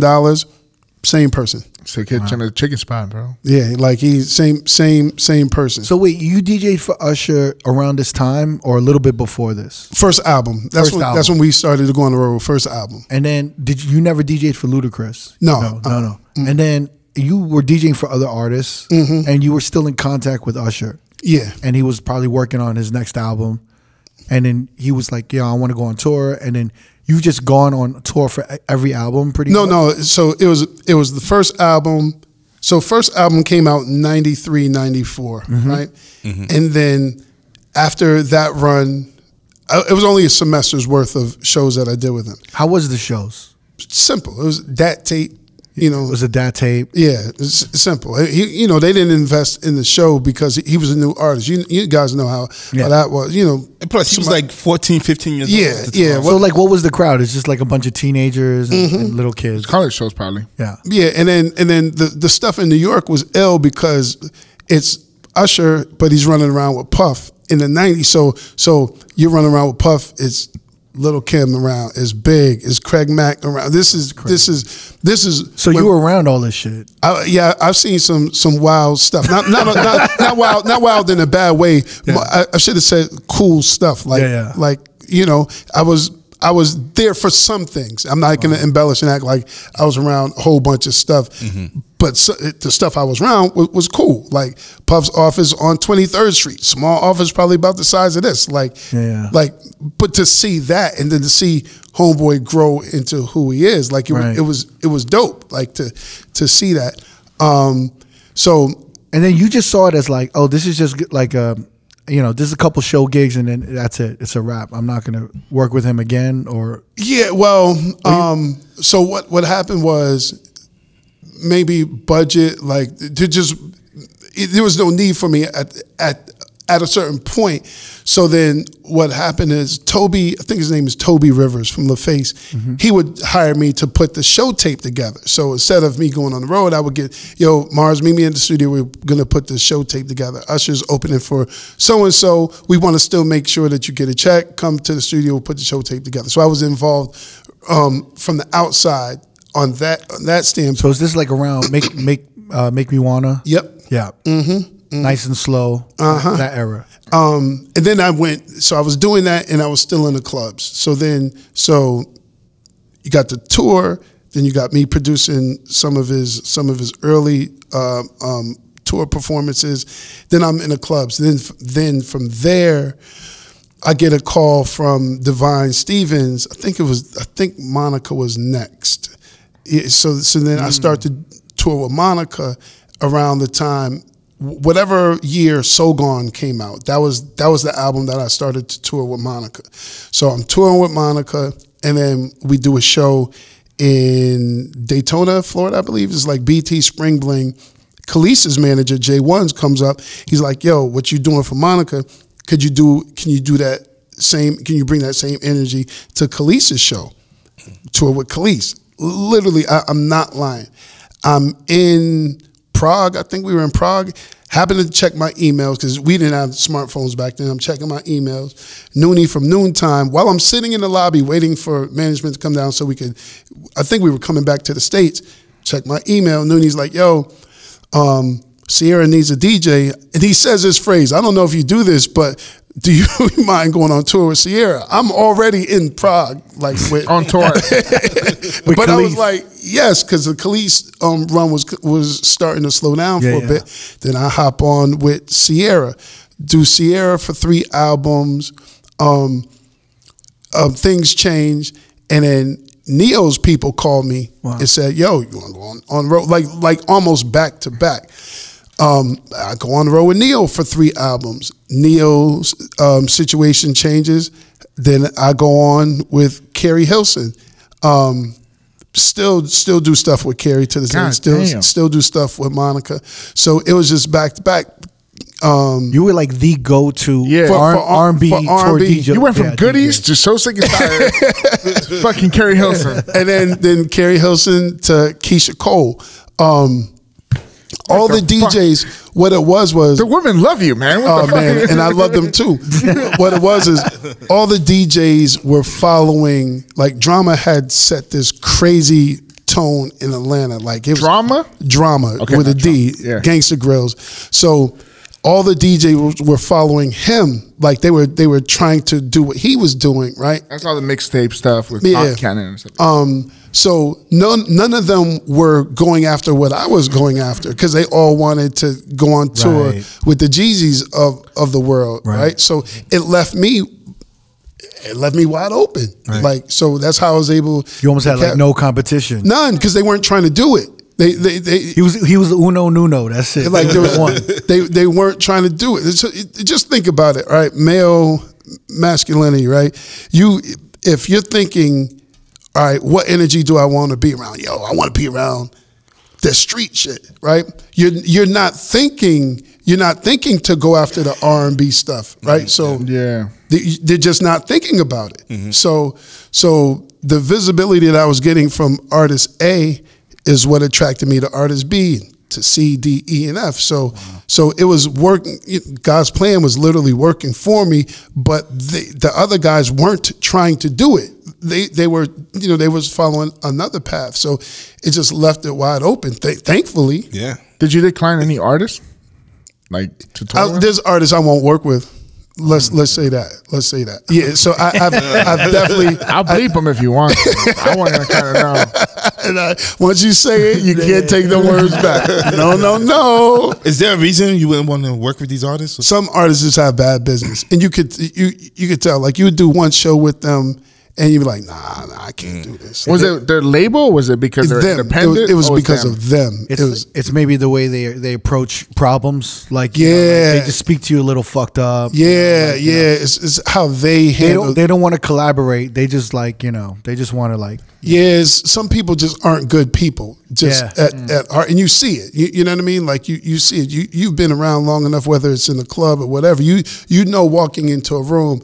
They're lost in their ego. You know what I mean? They just lost in that shit. Yeah, like crazy. You know, so I've been blessed for the opportunities that I have had. All the artists that I name, like cool experiences with them and no problems. Like shit, I DJ'd Nas and Khaleesi's wedding. Like I'll never forget that. Damn, you're blood life, bro. Like, could you imagine that moment? Yeah. Like it was crazy. Like.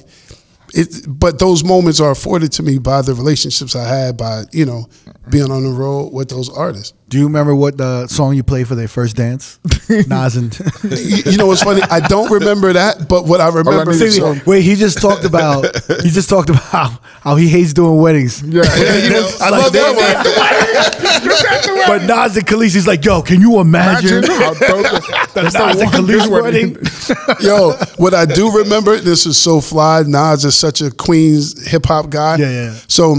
So the reception is in this big mansion, right? And you walk out of the house to the backyard. They got married in the fall, so it was kind of cool temperature wise, and it was at night, right? So there was like this makeshift like house in the backyard. That's where the reception was. So you're walking from the house to the makeshift house, and you hear this band playing, and you're doom doom doom doom doom doom. I'm a hip hop guy. So they're playing the Heath Brothers. The sample for One Love. You get closer, it's the damn Heath Brothers. Oh shit, that's cool. Like, you know what I'm saying? Wow, like, man. It's the Heath Brothers playing with the xylophones and shit. Everything. Wow. I think it's called Hanging Billy Sweet. Yeah. I think that's the name. And it's super slow. Boom, boom, boom, boom, boom, boom, boom. But it's the Heath Brothers playing, and so I did the knowledge, did my homework. They're from Queens. Like, that's such a hip hop moment. It is definitely. The one wedding you did that was good. Yeah. I wish he remembered the first dance. I'm so curious. Boom bap beat. I want to know two things. When they like introduce like what did he come out to? Yeah, what did he come out? To the reception. Yo, I'm not even gonna lie, man. I don't remember, and I don't even smoke. But I don't remember that. Introducing for the first time, like they come out to like MC Shan the Break or something. What's his name? Devontae Shante Jones, Mr. Jones. Yeah, it was crazy. Oh man, that night was ill. You forgot one group that you DJ'd for. Who's that? I mean, I would think you would remember being in Atlanta. You DJ'd for one group. You were their first DJ. Supposedly. Oh man, yo, Outkast. Yo. Before they signed with LaFace. So here's how that happened. Yeah. Right. I actually never did any shows with them. The plan was, my friend Sean Johnson called me one day and was like, "Yo, I got these kids that I want you to meet. They're really dope MCs." How old were they? They were in high school. Yeah, they were in high school. They were in high school, like still in high school, right? Got these kids I want you to meet. I'm gonna take you over. They're always at this house. I don't even think he called it the dungeon. I don't remember if he even referenced AKA the Dungeon Family. Let's say he just said, "Yo, I'm gonna take you over my man Rico's house." Rico's one of the producers. I'm just gonna take you over there. So Organized Noise was there. Everybody, but I don't know their names. Right. So because crazy. It's just like Sean is taking me to his man's house.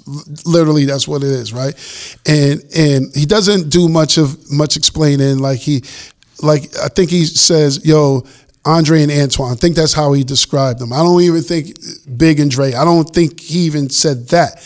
So we get to the house and you walk in, real old school Southern situation. Mom's is cooking in the kitchen. Hi, Moms. You walk downstairs.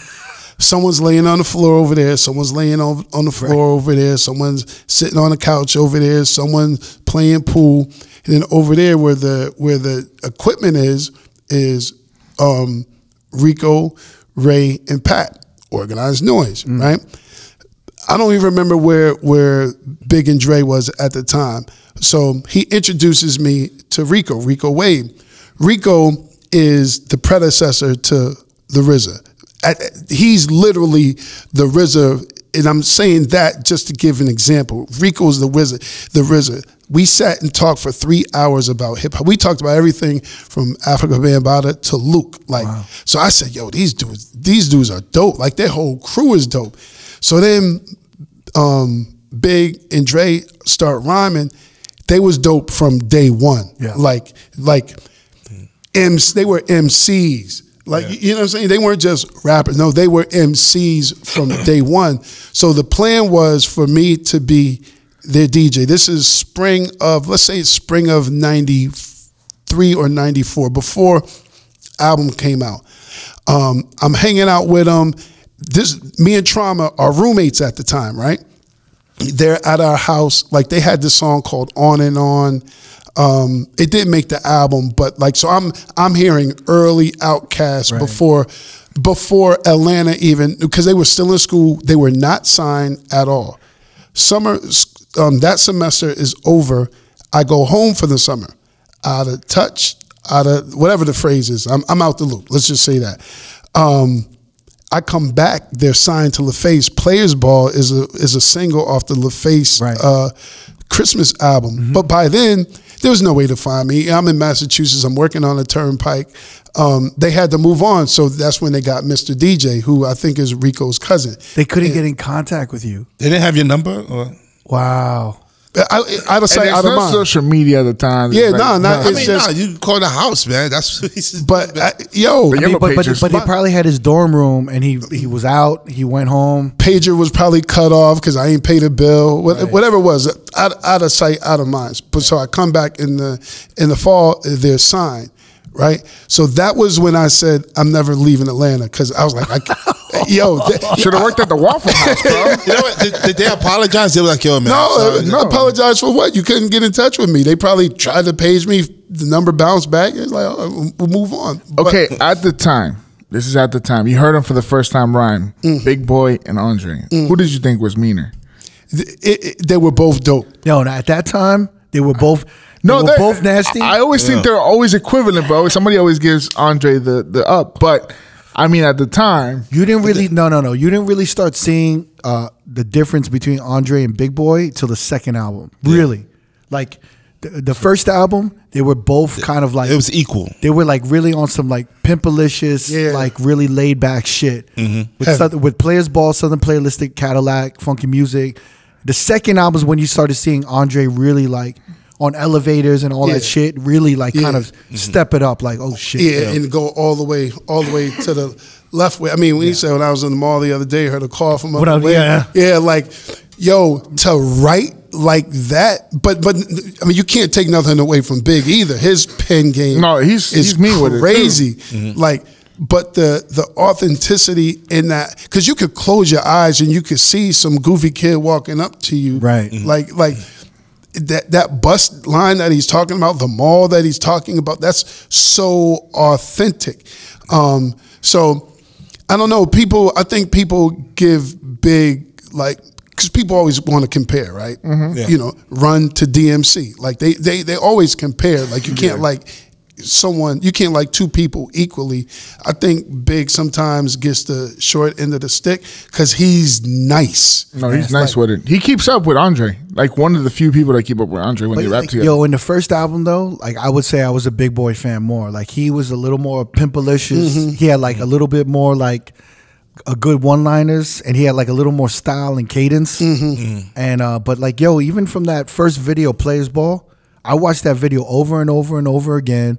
They had so much style for Atlanta kids. Yeah, that's how Atlanta looked at that time. I mean, there was like an iconic like scene to me that looked so dope, and it was so cinematic when like Andre's playing pool with no shirt on, and he has a Kango. And I was like, that's the coolest shit I've ever seen in my life. And they were rocking the Atlanta Braves jerseys. It was like we were in New York, and we were like, yo, Atlanta's dope. Like, if this is what Atlanta looks like, if this is what they sound like, Atlanta's dope. So I'm gonna give you some game to that. So Puff used to date this girl named Sarah that went to Clark with us, right? Right. So I'm gonna tie all of this in. So Puff would be in Atlanta on the regular. He would be in the A, right? And he's probably still Puff Daddy at the time. You know, his name's changed, but at the time I think he was Puff Daddy. So he would be in Atlanta, and he would be in the clubs, right? There's a club that we used to do called Soho on Thursday nights. I felt like he was there every week studying in a great way. Like, I'm not saying he was stealing, but he was studying. So remember when you saw like Big kind of rock that same Kango? Right. It was from Puff studying that style in Atlanta because he was there. Like, he was, to his credit, like, he got out of New York. Still he's a super New York guy, but he got out of New York and he saw that and he took that back to Big. Because if you look at the timeline, that was in Atlanta. That energy in videos came from Outkast before it came from Big, or around the same time. Puff directed that video, right? Yeah. Damn, it was another one he directed. It was filmed Freaknik Weekend, right around the corner from where me and Trom used to live. I can't remember the name of the club, but all of that is because Puff was studying it. And like, we saw it, like, no one viewed it as disrespect, but we saw it like, okay, he got that because that's how Atlanta cats would rock. Yeah. I mean, Outkast was something else, man. Yeah. For like one of the groups to put Atlanta on the map like that, that was the perfect group to do it. Like, that video, that song. Yeah. It just really. I mean, the albums alone, bro. Yeah. Equipment Night to me was a rap battle. It was not an album of like, that was a rap battle. Equipment Night was a rap battle. Yeah, then from that you get Goody Mob. Like, Organized Noise doesn't get the credit that I feel like they deserve in terms of their production. Did you see that documentary on Organized Noise? Of course. It was really kind of heartbreaking. Right? Yeah. A little bit. Yeah. Like, they've made all this amazing music, and then that last Outkast album, it was just all this confusion, like unanswered questions, and you could see the pain in Enrico's face, like, and when he was speaking, like, why would you turn your back on us? Like, I wasn't around like that, at that point, so I couldn't even add to any of the conversation, but I know what that felt like for them. When you look at Atlanta, like, now, or maybe even in the 2010s leading up to 2020s, what do you think is the biggest change that happened?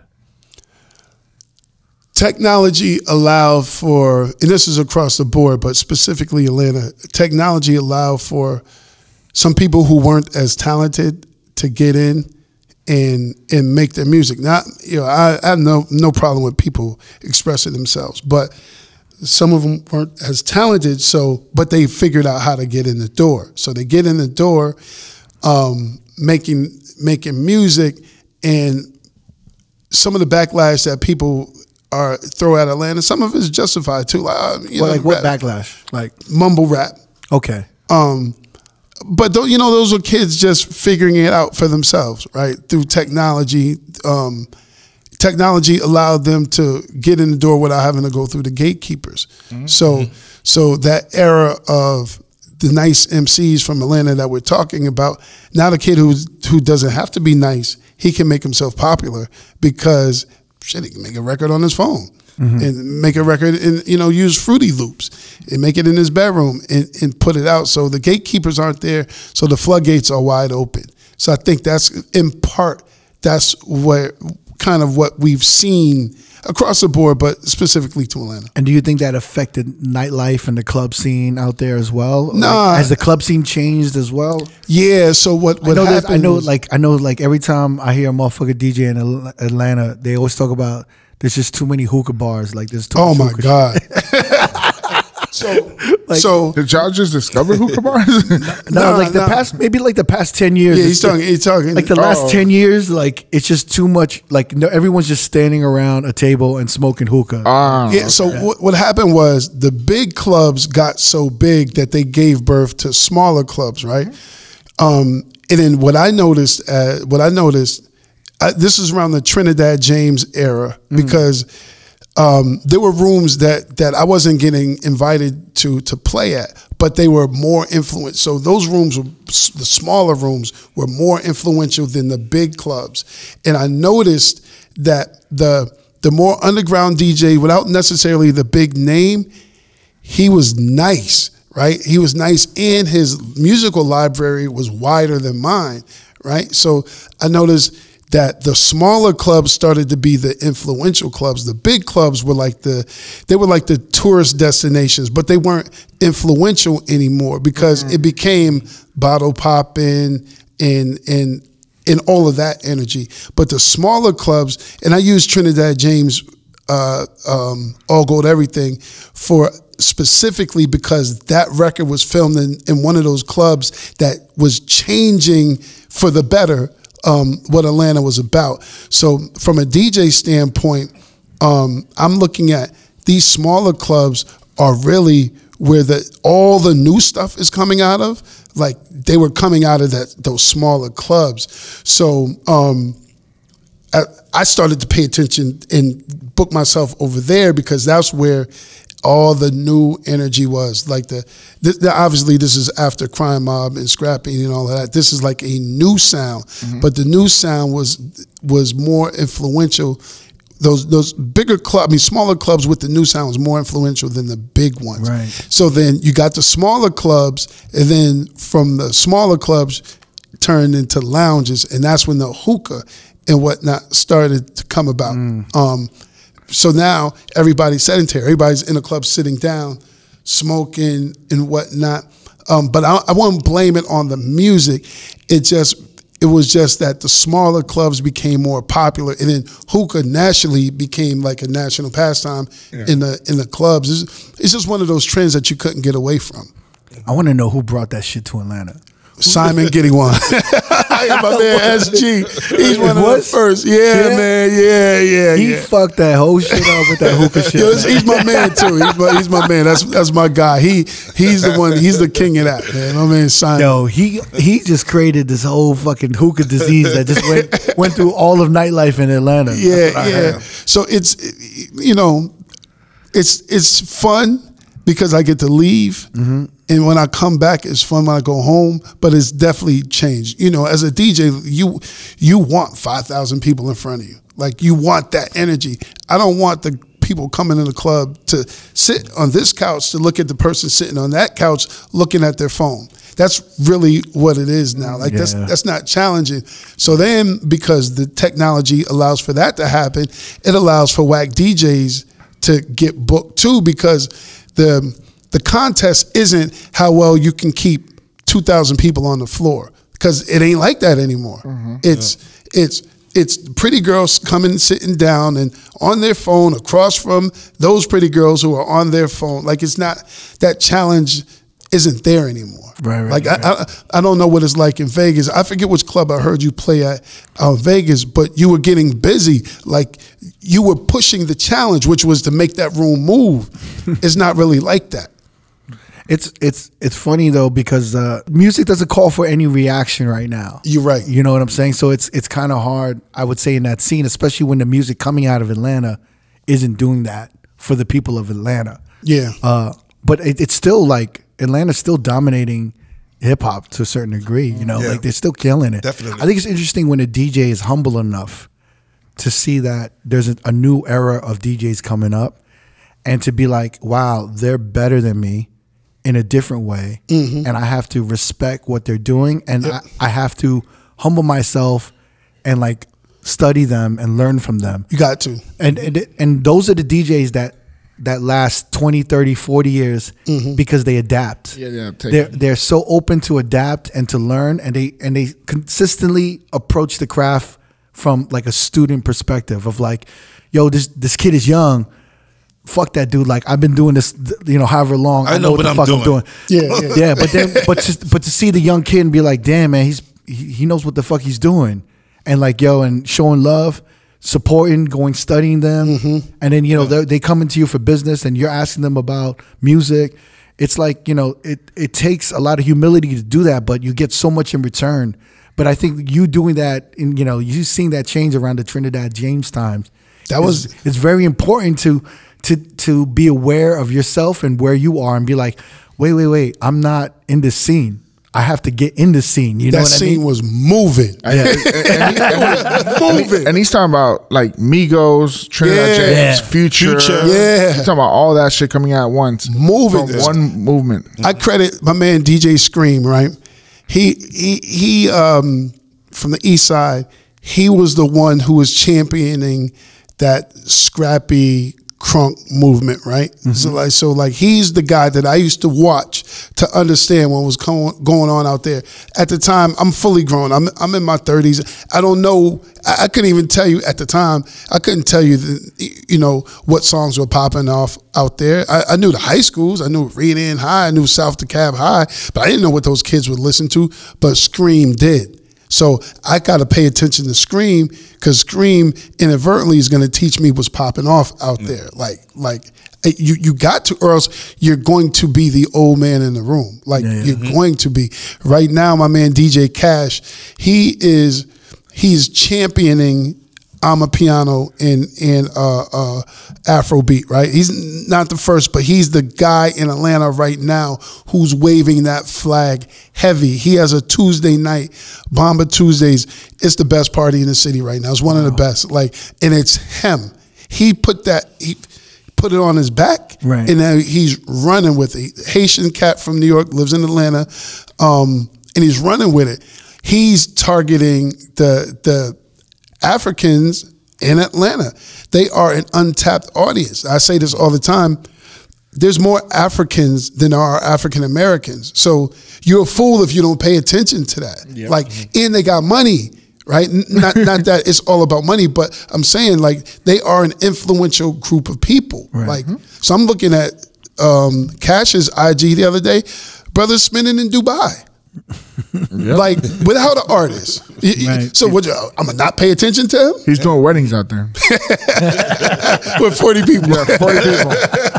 He's like, damn, I might want to get back. Yeah, man. So my man DJ EU, Spanish cat, we know EU. Oh yeah, that's my guy. So remember a couple years ago, I don't know the exact category, but I call it Spanish dance music. Whatever category you put Bad Bunny in, he was on that vibe early, right? And he's waving the flag for it. So he's like the Latin DJ that standing alone holding that flag, and he's moving. I gotta pay attention to him. I gotta know those records. But I learn them from him. Right. And what I love about him is he's not letting that flag go. And this was before Bad Bunny's got popular. You know what I mean? This is before J Balvin got popular. Yeah. So he was ahead of the curve. So you gotta pay attention and you gotta respect it because those guys are the future. They're younger than me, so they're gonna know stuff I don't know. But I gotta pay attention to them. Yeah, it's weird. When we see new things and we see new shit popping, sometimes we instantly try to be skeptical and hate. But I really try to change that energy to curiosity.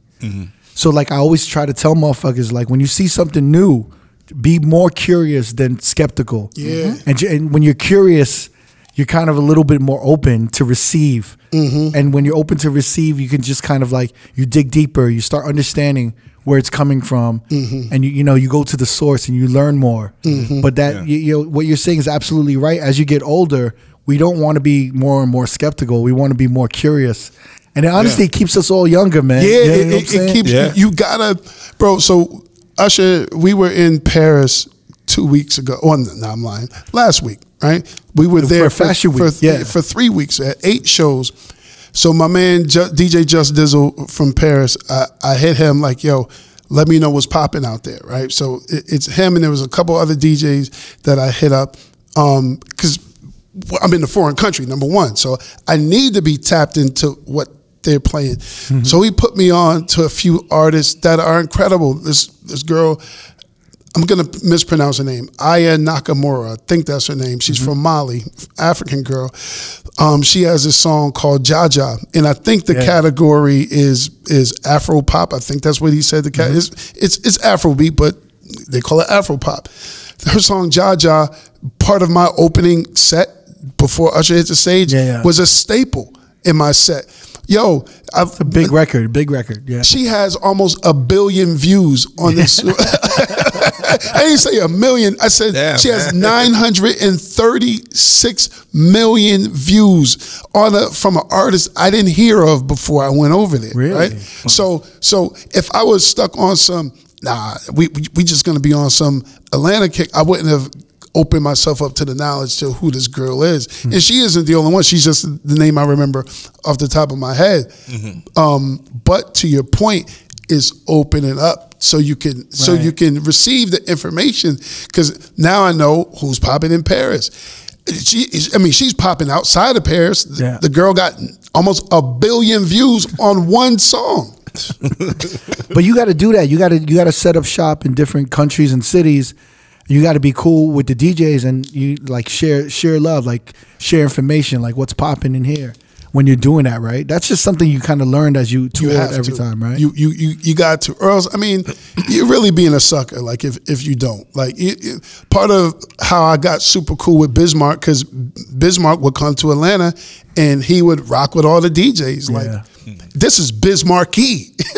Like, you know what I'm saying? So, like, just studying guys like that. I mention him because he made it. He would always make himself available to guys in every market he went to. Now, again, this is Bismarcky. I, DJ Mars, want to be friends with Bismarck. He wanted to be friends with us, like, because that science that you're talking about making yours. He could have been on, yo, I'm Bismarck, I don't need to know nothing. They're going to rock to what I play. He was not like that. He made himself open. And then in the process, you know, obviously he passed away, but great friends because of him saying, yo, I'm going to open myself up to these other guys. But you know, like, the thing is, we all remember that. You know, like, we remember, like, the DJs who, like, opened themselves up to us and, like, embraced us, showed us around the city, showed love, and it literally makes us want to pass it forward, pay it forward, and do it to the next motherfuckers that do it. And it's crazy because I'm seeing more of that nowadays from DJs than I did from back in the day.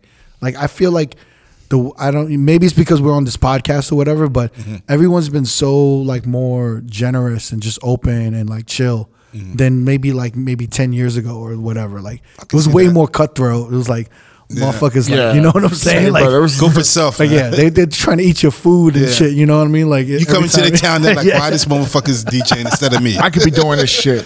Trying to eat your food and shit. But now it's like it's a little more cool. It's gotta be. That's how you win. Yeah, you know what I'm saying? Like, we've all seen the meme. Like, collaboration is the new competition. Like, it makes sense. So, all right, so I'm DJing at the after parties with him. It's his club. Be clear. It's not my club. It's not my club. He owns it on the low. But you know what I'm saying? Like, you know, it's funny because he tells us it's his club. Yeah. Like, when we're alone. He's being coy now.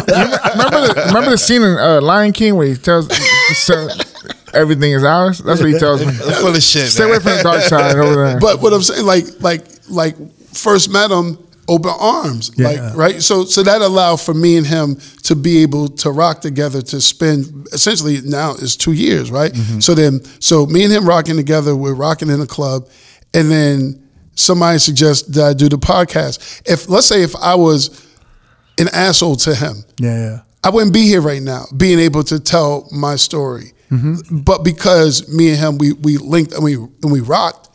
This is the collaboration, because to your point, people are opening up and people are saying, yo, listen, man, I need to rock with this guy. He got that over there. He got that over here. She got that over there. Right. Let's rock. Instead of me being on some, yo, son, it's time for me to get on. I'm here with Usher. He know I would come in the booth.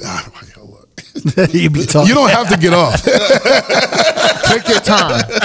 You could be the star right now. It's so funny. One night, me and him went back to back, during the whole night. He was like, yo, I don't feel like doing the night by myself, man. You want to do 2 for 2? And I'm like, I thought I was going to have the night off. Home. But I was just like, you know what, man, fuck it, let's do it, man. But he understood. He understood, like, man, yo, them 2 hours before us hit that stage. Yeah. Yo, I didn't realize that's a long night for you. Yeah, I thought it was like 35, 45 minutes. It's a long, and then I do the show so it's not like I just spin, he comes on stage and I disappear. No, like I have a set in the show as well. Oh, okay. And then go do the after party. So it's a dope ass experience, man. They're making you work for that dollar, man. Oh yeah, They're making you work. I'm like, you got him from this to this. So, but I didn't realize you literally stay in Vegas for like 3 months for the show. man. Yo, listen, I've been for the last 2 years. I've been in Vegas almost as long as I've been in Atlanta in terms of like where I'm staying now. It'd be like an 8-week stretch and go home for a week and then come back another 8 weeks. I didn't realize that. You staying in the hotel the whole time? Yeah. Oh damn! Shit. I think you got a spot by now. Now, where they got us at is dope, man. I got wash and dry in my room. I got a kitchen in my room. So all that sexy going out to these $1,000 plate restaurants, whatever. I feel like, yeah, man, you've been this whole time, man. We could have taken you to some spots to eat. Oh, y'all still could. Don't say it like it's past tense. You just go to best friend in Italy. That's it. Shit, That he knows the cook. He's like, you know. Man, we could have had him on the podcast sooner if I known this. I literally thought you were flying back from Atlanta. Yeah, that's what everybody thought that. Yeah. Yeah. Oh, nah. That would kill us. That would kill me. Like you all know, everybody travels. Yo, that traveling wears you down. Yeah. Especially at airport in Atlanta, that shit is rough. Shit. It's not as bad as people say. No, man. that motherfucker's a whole country. Yo, that Atlanta airport is the worst. Yo, it's really. That's like a subway. That shit is hell. That Atlanta airport is the worst. No, it's not. It's the worst. You just got the hookup, so you get the back door from TSA. Nah, that shit is the worst. I fly Delta every time. Me too. I have a layover in Atlanta. I'm like, oh, It Jesus took the Christ. connecting flight. It's the fucking worst, man. Yeah. I hate So it. what makes it so bad? Let me. It's big as shit, Hey, boss. the few times that I've actually had to DJ in Atlanta and I had to go to the airport, I'm like, I have to prepare like 3 hours ahead. Because some shit's gonna. This is before Clear though and all that, so I don't know if it's better. But like, yo, I was like, Atlanta's fucking hell. This is hell. Yeah, you're getting the wrong line at the wrong time. Yeah, this You're is gonna miss your horrible. flight. Yeah. I'm gonna keep it all the way it's funky. fucking with you. horrible. What clubs did you play at in A? It was like Opera. Opera was a dope club. Opera. This is when they were like EDM and then they became hip hop. I remember I went there, they were like EDM. And then the second time I'm like thinking, oh, okay, EDM. And they're like, no, we're a little more hip hop now. And I was like, oh, this shit is changing. And What's it like out whatever. here now in the big rooms? Is it all EDM? What's it like? It's like this weird mix of EDM tech house remixes and hip hop and then like reggaeton and like top 40 shit. Yeah. But it's like everything is like mostly like EDM, like it's like an EDM remix of like instead of playing like a Taylor Swift song that would go off, it's like playing an EDM remix of a Taylor Swift song. Got it. Big room, you mean? Yeah. But there's also it's big room shit, big room Vegas shit. Yeah, big room. But as I travel around in different cities, like this is one of the only cities that's kind of playing like this. Like that's still holding on to some the of EDM. to some of these EDM remixes, like a little more than other cities, I would say. What do you think changed it? I think I think there's a stop. formula for bottle service, and I think it still works with all the theatrics of like cryo and everything. But I feel like there's I feel like Vegas is in a semi-transitional period, a little bit, just because after the pandemic, everyone was so happy to get out. But now it's just like I feel like there's a little bit of a change coming through. But Definitely we'll see. by next year, I think. We'll see. Well, I think it'll take a couple years, but I think next year, man. well, the thing I've been hearing about weed lounges. So like I'm curious to see what happens and how the weed lounges affect everything going on, because some of these weed lounges are gonna have like casino budgets. So I'm curious to see what they do. They're gonna be the new hookah bars. Well, yeah, but it'll be a completely different vibe. But I'm just kind of curious to see like how much it spreads the nightlife thin on the strip. You know what I'm saying? You think it'll take away from the strip audience? I think there's a majority of people that are going to be curious to check out the weed lounges, see what the experience is like, Yeah. and especially if they have the budget and they can mix like if you could drink, eat, and do all that shit there. You could buy the weed from there. Yeah, buy the weed, smoke in there. It's They're about to kill it. Oh, girl rolling your own J's, But I'm sure there's going to be different kinds of weed lounges. There's going to be weed lounges that do like yoga Like, you know what I'm saying? Like weird shit. Yeah. Smoke weed, do yoga, like all this other shit that's like more, crazy. you know, spiritual. And then there's yeah. gonna be some turn up. There's gonna be some sexy shit. I think it's just gonna be all different. You know. But I'm curious to see how the city evolves from that. You know. But I'm like now that you're here, we got to take you out to some spots. Yeah, man. and stuff. Yeah, I don't like eating on the strip. Yeah. I don't like to eat. That's a bunch of good spots. There's a lot of cool spots in Chinatown. Yeah, for sure. Nah, I'm down, man. Yo, I'm definitely down. I'm so happy that we finally got you on. Yeah, man. The podcast. Dope DJ talk. Like I was saying, me and you and Eddie was talking earlier. Yeah. I see the podcast, and when I walk in, I said, "Yo, the conversations are legitimately dope. Like they're super, super dope. Like a lot of times people don't get to talk to us, right? Because we're in the clubs playing, so you can't. But to be able to watch what you guys do and allow DJs to tell their story, give their opinion, give their 2 cents on their career, whether it's a big name or a small name, whatever. Everyone has experience, so it's dope watching this thing grow, man. Oh, I appreciate it. I always say it's like, it's like we just finished the gig and we got food after. Yeah, we're just kicking it and we're just talking about just Like crazy DJ, shit. like, yeah, DJ like late night diner talk. You know what I I'm saying? I already know. Yo, DJ Mars, thanks for coming through. Yeah, man. Yes, sir. Fellas, thank you. If you want to watch more episodes from R.O.A.D Podcast, click either links on the left or the right. Don't forget to subscribe to our YouTube page and get updated on new uploads throughout the week. Peace.